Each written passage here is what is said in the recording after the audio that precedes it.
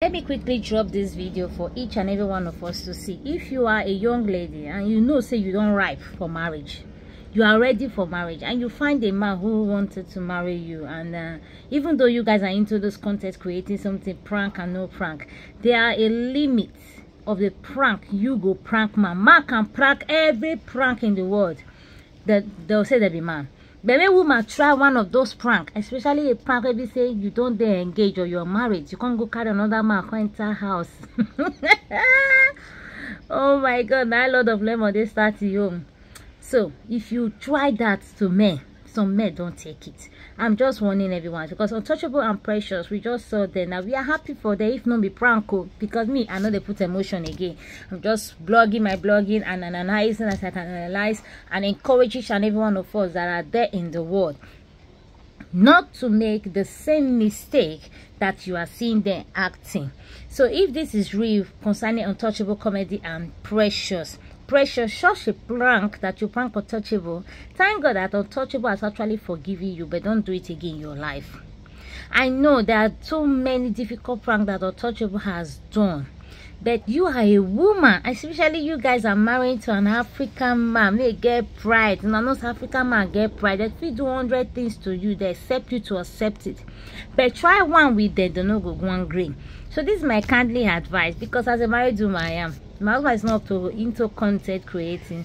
Now me just like I have passion with it. I love it. It's something I do that I love. So if you me will go prank my husband with another man from my house, I can't even think about it.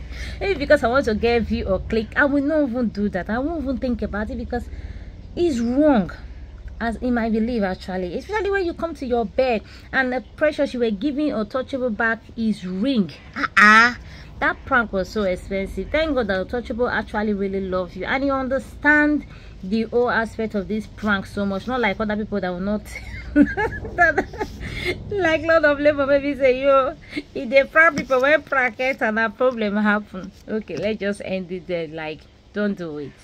If you love your home, if you want to keep your home, don't copy people wrong behavior and add it to your house. Don't copy those things. You're going to destroy your home in the twinkling of an eye.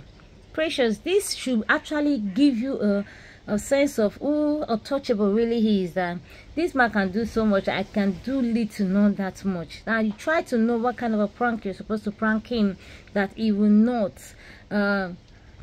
lose it. So especially when you come to men touching their wife, they know they like them, so you have to be very careful. All men are men, they don't like anybody coming to their wife, and they can even do women coming to them. They know you will forgive them, but they don't want to see any man. A real man don't want to see any man near your wife. Now so you just wish, because as far as they don't want to pay for your head, they won't carry you, you won't carry their name.